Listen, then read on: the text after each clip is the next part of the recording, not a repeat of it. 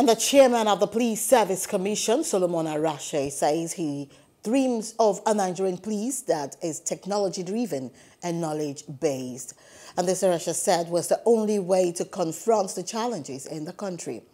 He said training of Nigerian police officers in cyber security, intelligence gathering, psychology, law, and other fields that would help improve their policing duties. Two great instruments you talk about when you're talking about internal security management. One is visibility. The other one is dominance of the security space. But no matter the manpower you put together in this country, without you complementing it with technology, it cannot work. Technology has to complement the manpower shortages that we have.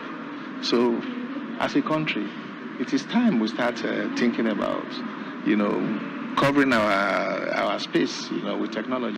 Okay, well, for me in particular, and I think I speak for millions of Nigerians and those who love this country, the seemingly interminable persistence of insecurity is an indictment on all of us, but most importantly, it's a wake-up call for the government. Look, nothing is possible in this country.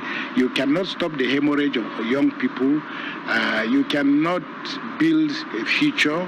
Our democracy remains endangered and impaired unless and until we can very urgently and decisively place a timeline for ending this cruelty, this unacceptable, this intolerable hemorrhaging of human lives and the collective humiliation of all of us. So there are just no two ways about it.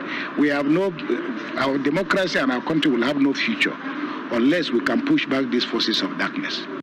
Hello, hope you enjoyed the news. Please do subscribe to our YouTube channel and don't forget to hit the notification button so you get notified about fresh news updates.